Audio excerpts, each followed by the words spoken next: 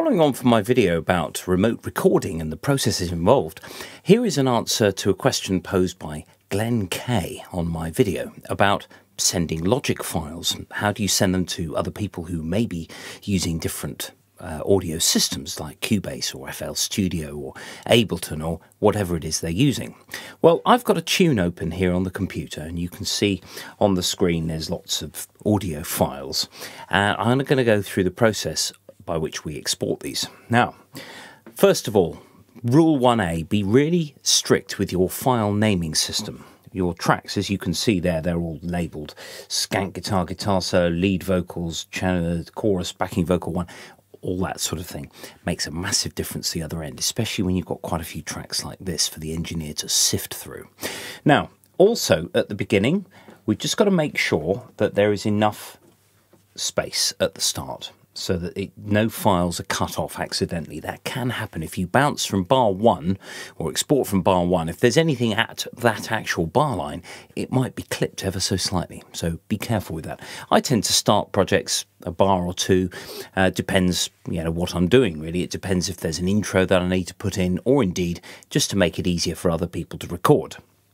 So everything at the moment starts at bar 2. You can see that my bass and the guitars, they start ever so slightly before that, because I've got the little lead-in of the beginning of the plucking of the string, so it just gives a more natural intro.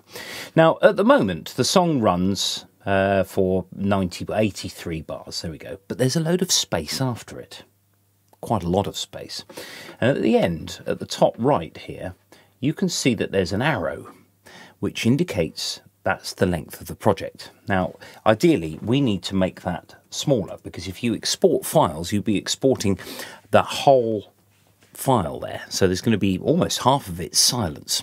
You don't really want that. So what I'm going to do is I'm just going to drag that arrow in here to, a few bars afterwards. Don't drag it right to the end. If you do export with any reverbs, which ideally you shouldn't do, but if you do, and you don't export, you don't bring that line far enough to the right, you can actually cut the reverb off, and you don't want that at all. So I'm just going to leave it slightly afterwards like that. Now I've got all my tracks there, all my backing vocal takes and all of that sort of stuff. So I'll just play you a short snippet of it so you can hear kind of what I'm doing. Make another double shot.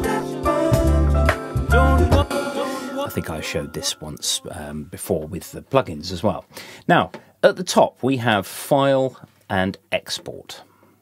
Now, if I go to All Tracks as Audio Files, it is worth learning the key commands. What I sometimes do is if I'm looking for something and it's got a key command attached to it, I'll try and remember it, click off, and then actually perform that same operation like on the keyboard. And it brings up this page, which gives you quite a few options. Now, we've got a few things here. Trim silence at file end. That's really what I want to do. Actually, no, I want to extend the file length to project end. I do beg your pardon. I'd set that before, and for some reason it defaults back to the other one. I want to extend the file length all the way to the end of what I specified just now, just to make sure it's all completely clean and unencumbered by any sort of thinking it knows what it's doing best things. Export cycle range only. You could literally just select a few bars at the top and export that. So I'm going to go project end.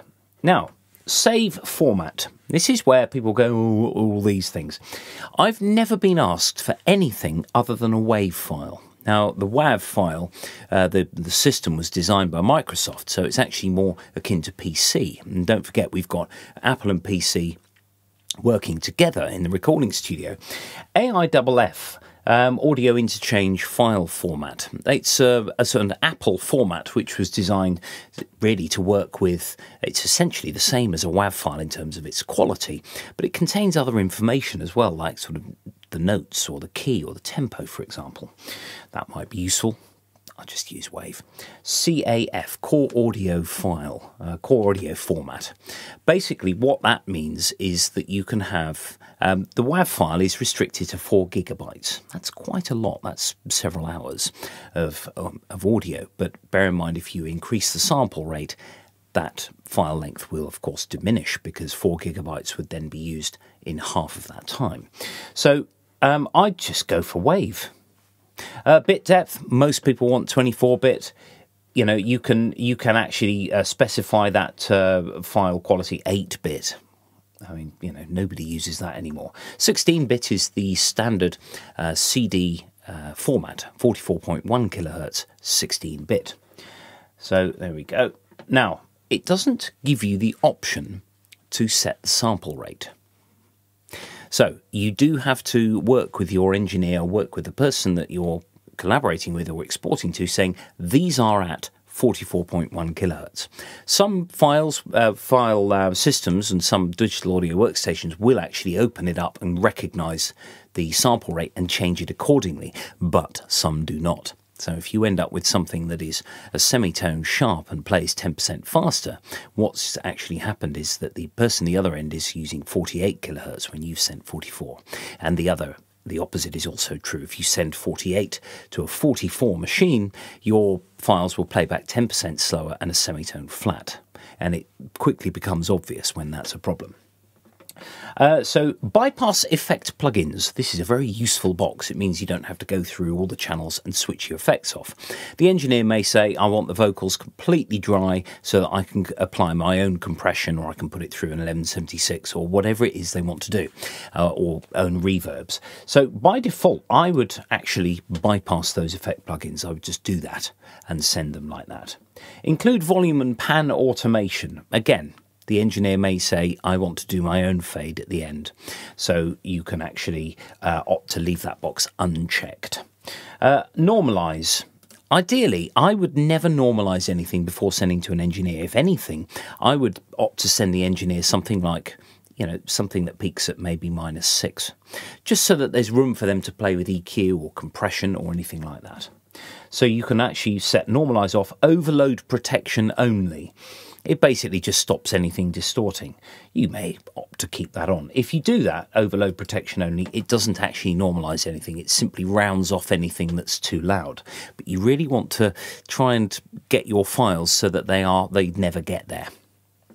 Add resulting files to project browser. It just means you can add them to your own file. Now, when you click export, the thing will simply put all of the tracks into a nice neat folder that then you can send off to your engineer completely trouble-free.